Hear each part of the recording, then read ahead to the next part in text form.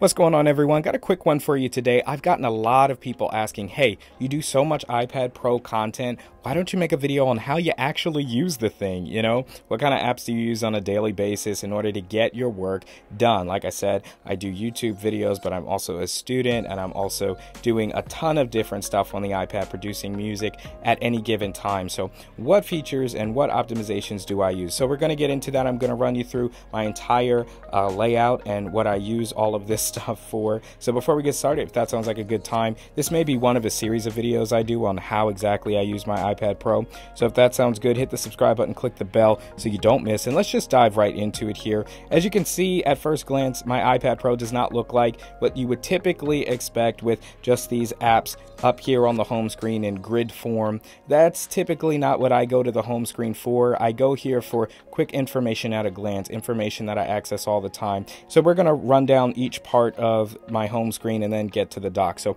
starting off with the Apple TV app, I have it nice and big. For my other channel, Widgets, I cover movies and TV shows. So I'm always running through different shows, checking them out, seeing if I should cover them. And so just being able to see what I've recently checked out or what I may still be interested in at first glance is a big part of my day. Right to the right of that, we have the calendar app where I can not only see the day, which is important, of course, but I can see per hour what I have scheduled. And of course, once again, I've removed any personal events there. I can also see my tomorrow glance and an hour breakdown of that. And that's going to vary the information that you can see based on the size of the widget you make. So a nice medium size calendar widget I find works best for me. And then down in the second row here, we have some medium sized type of slider apps starting with Notes. Man, I know there are better apps than Notes. I know there's Note and Good Notes and Notion, but the app that I keep going back to is the basic Apple Notes app, and it just keeps getting better with time, and it's so well integrated. You can now make locked notes. You can put your passwords in here. You can put photos in here. I do a lot of different stuff in the Notes app, and you can't beat the integration with just being able to swipe up from the bottom right of your iPad and add a quick note into Notes. So I find that it does everything I need a Notes app to do, but obviously there are more serious hardcore Notes users, and I would recommend apps like Note and stuff like that for that. Here, self-explanatory, I've got the weather app, and this is where I can just take a look at my day as far as the weather goes and see if I need to move a shoot somewhere, or if it's going to be rained out, or just, you know, you can plan your schedule based on the weather just right there at a quick glance. Here, this is also related to WeSibs. If any new trailers drop in the morning, during the day, this keeps me updated with that, and I can see if there are any that I want to cover for the channel. You can see clearly as of the recording of this video, the Buzz Lightyear trailer is out, and I didn't cover that one, but this keeps me up to date, and it's a great tool to have.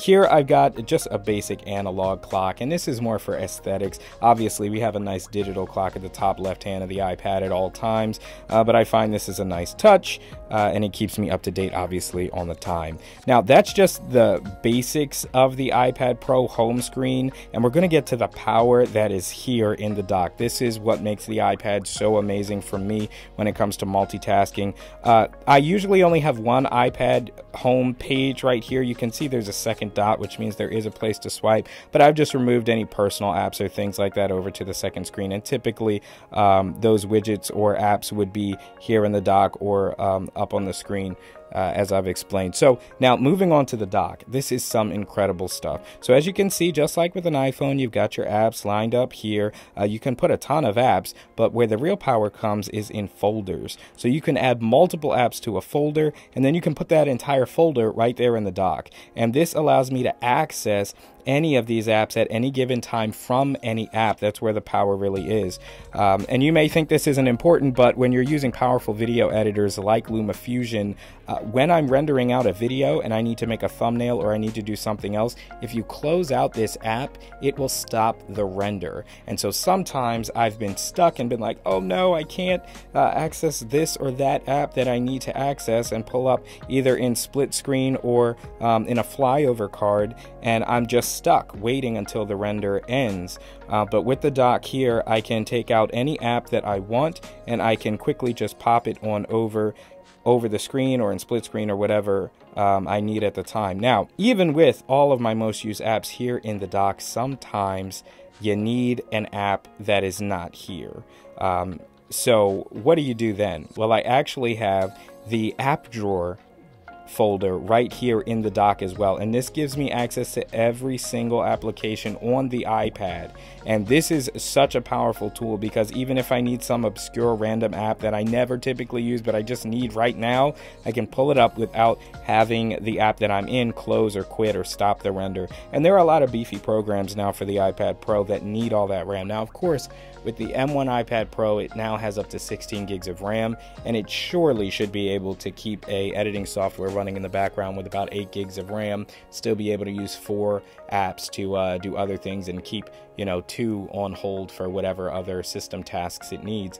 And while those optimizations I'm sure will be coming, we don't need them, because with the app drawer in the dock, we can access all that from any app that we have running. So guys, this is a quick look at my home screen and what I use it for and what I need at first glance at any given time. Widgets are a great addition to iPad OS. We have widgets in iOS as well, but they really come to life on the iPad Pro's 12.9-inch HDR screen, and they just serve really great function.